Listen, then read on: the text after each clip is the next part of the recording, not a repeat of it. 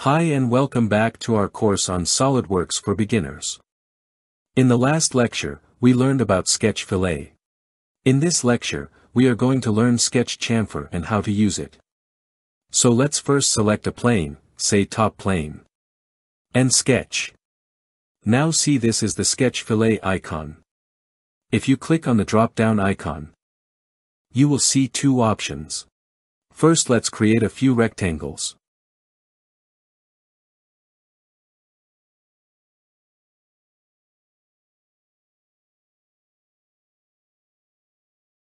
Now, select sketch chamfer.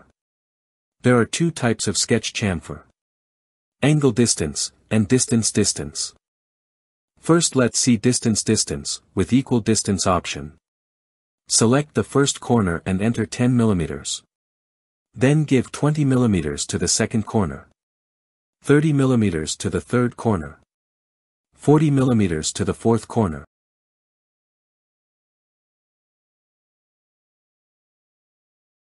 Now we will make unequal distance chamfers.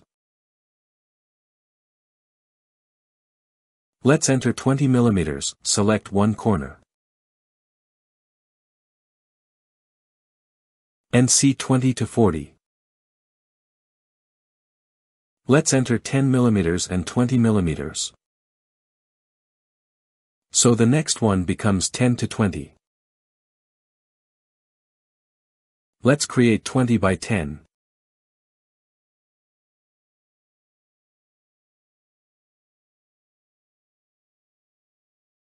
Now, 20 by 50.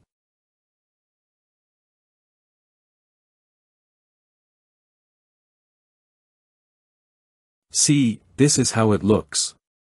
So this was distance chamfer. Now we will look at another type. Go to sketch chamfer.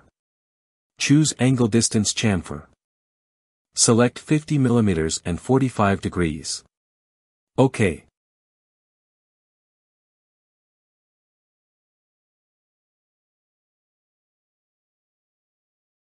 Again, choose chamfer. 20 degrees and 20 mm. And select this corner. See, this is 20 degrees, 20 mm. Now, 30 mm and 60 degrees. So this was the angle distance chamfer option. Chamfering is done mainly to break sharp edges in a part. And it also helps in locating or inserting two parts easily.